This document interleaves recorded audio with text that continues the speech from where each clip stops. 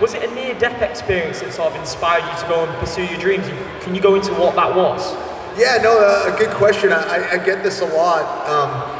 You know, I think sometimes we have, not sometimes, a lot of times, we have many fears with our willingness to do a certain thing. And sometimes it takes a big jolt, it takes maybe a scare, or it takes a surprise or some kind of major event in your life to make that decision to ultimately do what you want to do. And I was in Brazil, I was training jiu-jitsu. I was married at the time. I got married young. I was like 23 years old. I was in Brazil and training jiu-jitsu. I was working a full-time job, but anytime I had time off, I would always go and train. I was preparing for a jiu-jitsu tournament, and as a kind of a workout, we'd always climb this mountain in Rio de Janeiro called Pedra da Gávea.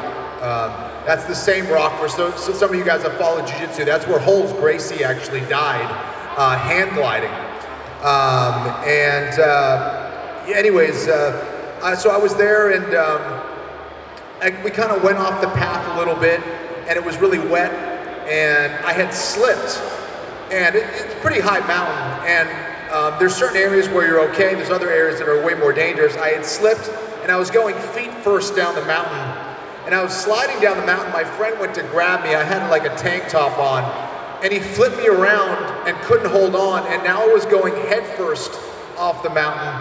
And all of a sudden I felt a bunch of air underneath me, and I was falling. And it was probably, I don't know, maybe like a 20-foot drop, so a pretty decent drop.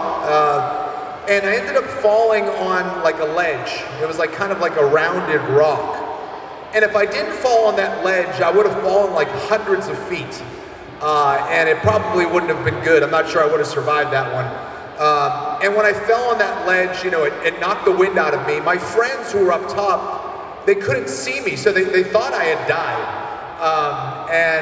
One of them was crying, one of them was like freaking out, and I could hear them talking, and it knocked the wind out of me.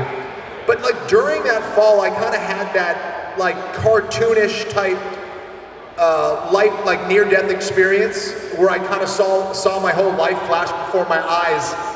And the one thing that really resonated with me was I can't believe I didn't follow my dreams. I can't believe I didn't follow what I really wanted to do. I was married at the time. I ended up getting divorced because of all these changes, but I was working a job that was okay. I wasn't really happy doing it, but I wanted to do martial arts full time. And I was too scared to pursue it. I didn't know, you know, like my whole family, they wanted me to go off and be a lawyer. You know, my friends thought I was crazy for doing it. I didn't know how I was gonna make money, so I was scared of that. And anyways, I had fallen, I realized I was still alive, and I just did a lot of thinking over the next 2 weeks and decided, you know what, I'm gonna pursue martial arts. Like if I'm able to wake up and, at the time, put on a gi, put on a martial arts uniform every single day and do what I love, I'll find a way to make it happen. You know, I'll figure it out. And I went home, you know, told my wife at the time, told my family what I was gonna do, and everyone said I was crazy. And ultimately, it led to mixed martial arts, and that changed my life. There were some tough years of sleeping on couches and you know, not having a whole lot of money, and asking people if they could pay for my meals. But ultimately, I ended up figuring it out, and it worked out well. Definitely a lot of adversity, but it taught me a lot. You know, I did a lot of growing up, a lot of maturing during those times, and almost everything I know is probably because of martial arts.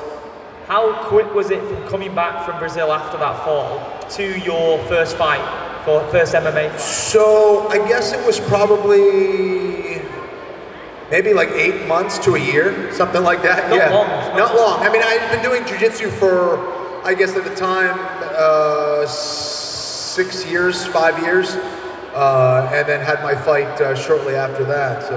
So was it true in your third fight you got matched up against a really experienced guy in comparison to yourself, and you impressed so much in defeat, in the decision loss.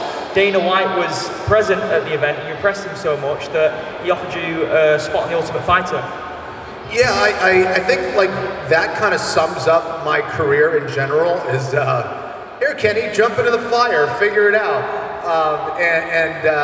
I oftentimes competed against people like way more experienced than I did. And while ultimately it didn't give me the best record that I would want, you know, it wasn't this pristine record statistics-wise, numbers-wise, it did force me to learn very quickly. So in my third fight, I fought Drew Fickett. He had like 28 fights at the time, and I had, you know, yeah, 3 or 4, something like that. And Dana White actually was there to scout out my opponent for this show called The Ultimate Fighter.